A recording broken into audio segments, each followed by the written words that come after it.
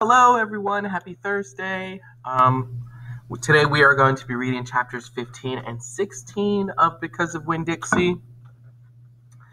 We just learned so much about Mrs. Gloria Dump. We learned so much about Otis, and hopefully we are going to learn more about some of the people in Opal's town. So let's just go ahead and jump right in. Chapter 15. The Herman W. Block Memorial Library's air conditioning unit didn't work very good, and there was only one fan. And from the minute me and Winn-Dixie got in the library, he hogged it all. He lay right in front of it and wagged his tail, and let it blow his fur all around. Some of his fur was pretty loose, and blew right off him like a dandelion puff. I worried about him hogging the fan, and I worried about the fan blowing him bald. But Miss Franny said not to worry about either thing. That Winn-Dixie could hog the fan if he wanted, and she had never in her life seen a dog made bald by a fan. Sometimes when Miss Franny was telling a story, she would have a fit. There were small fits. They didn't last very long. But what happened was she would forget what she was saying. She would stop and start to shake like a little leaf. And when it happened, Winn-Dixie would get up from the fan and sit right at Miss Franny Block's side. He would sit up tall, protecting her, with his ears standing straight up on his head like soldiers. And when Miss Franny stopped shaking and started talking again, Winn-Dixie would lick her hand and lie back down in front of the fan.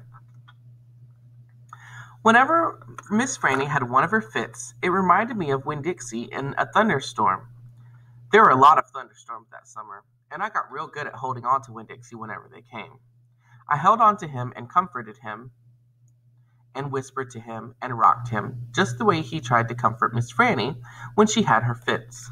Only I held on to Winn-Dixie for another reason, too. I held on to him tight so he wouldn't run away.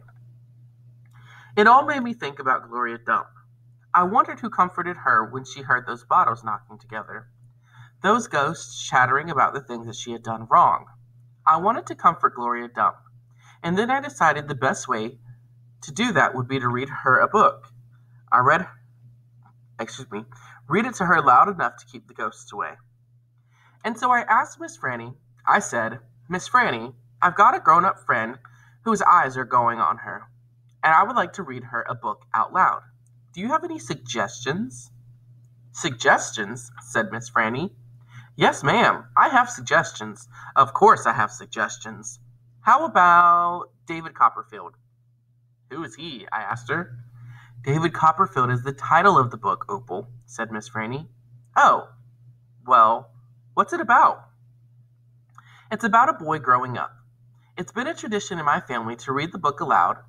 My great-grandfather, Litmus, read the book to my grandfather every year, and when my father was an old man, I read it aloud to him. It sure must be a good book. Why, that book mattered so much to Litmus that he even took a copy of it with him when he went off to fight in the Civil War. He was just a boy, you know." "Litmus was your great-grandfather?" "Yes, ma'am. Litmus W. Block. Now there's a story." Winn-Dixie yawned real big and lay down on his side with a thump and a sigh. I swear he knew that phrase, "Now there's a story," and he knew that it meant we weren't going anywhere real soon. "Go ahead and tell it to me, Miss Franny," I said, and I sat down cross-legged next to Winn-Dixie. I pushed him and tried to get him to share the fan, but he pretended he was asleep, and then he wouldn't move. I was all settled in and ready for a good story when the door banged and pinch-faced Amanda Wilkinson came in. Winn-Dixie sat up and stared at her. He tried out a smile on her, but she didn't smile back, so he lay down again. "I'm ready for another book," Amanda said, slamming her book down on Miss Franny's desk. "Well," said Miss Franny, "maybe you wouldn't mind waiting. I'm telling India Opal a story about my great-grandfather. You are, of course, more than welcome to listen. It'll be just 1 minute. Amanda sighed a real big dramatic sigh and stared past me. She pretended like she wasn't interested, but she was. I could tell. Come sit over here, said Miss Franny. I'll stand, thank you. Suit yourself, Miss Franny shrugged. Now, where was I? Oh yes, Litmus. Litmus W. Block. All right. Now, in chapter 16, we are going to be reading about the story of Litmus W. Block. Miss Franny does use a word in this chapter that shows her feelings towards, the war and how much agony and pain she felt towards the war. It's just important that you don't repeat this word. And so let's go ahead and jump right in. Chapter 16. Litmus W. Block was just a boy when the firing on Fort Sumter occurred, Miss Franny Block said, as she started in on her story. Fort Sumter, I said. It was the firing on Fort Sumter that started the war, said Amanda. Okay, I said. I shrugged. Well, Litmus was 14 years old. He was strong and big, but he was still just a boy. His daddy, Artley W. Block, had already enlisted, and Litmus told his mama that he could not stand by and let the South get beat. So he went to fight too. Miss Franny looked around the library, and then she whispered, Men and boys always want to fight.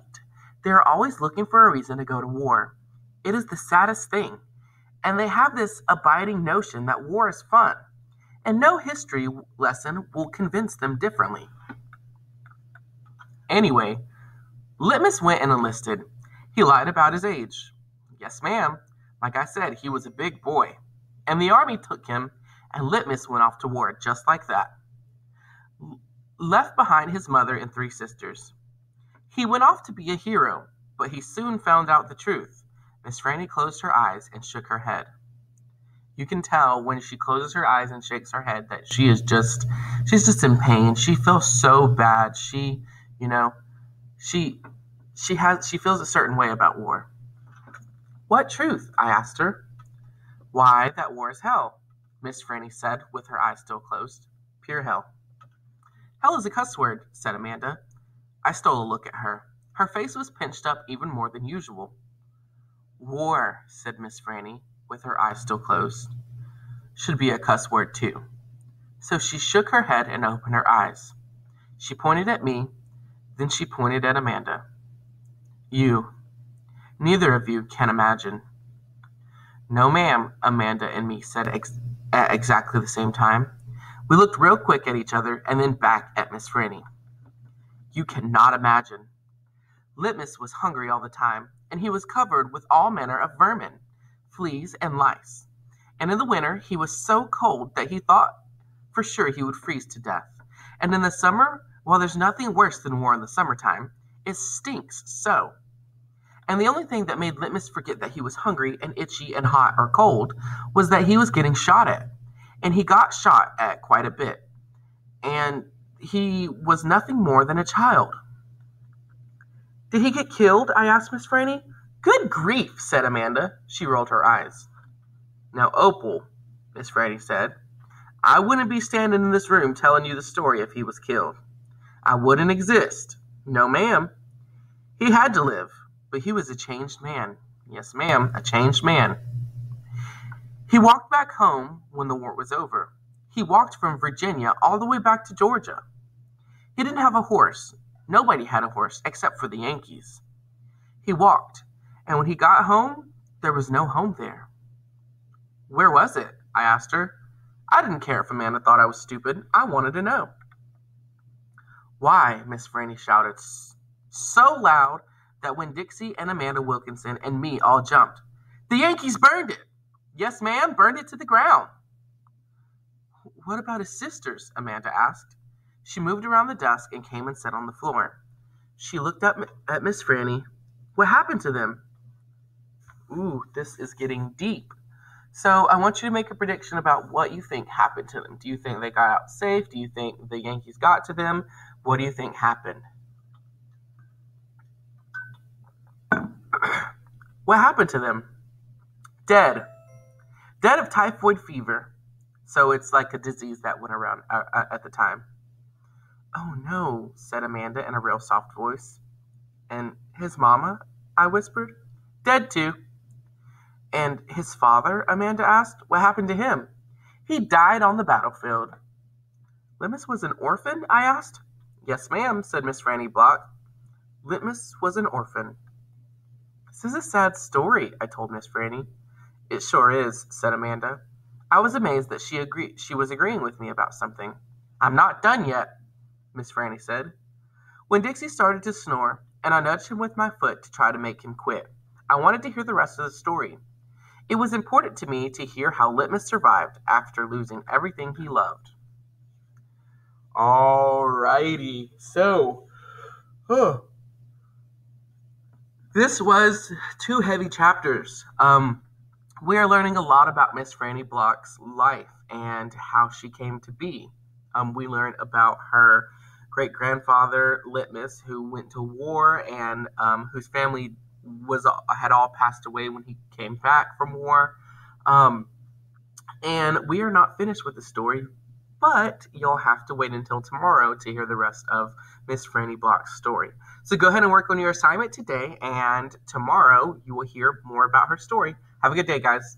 Bye.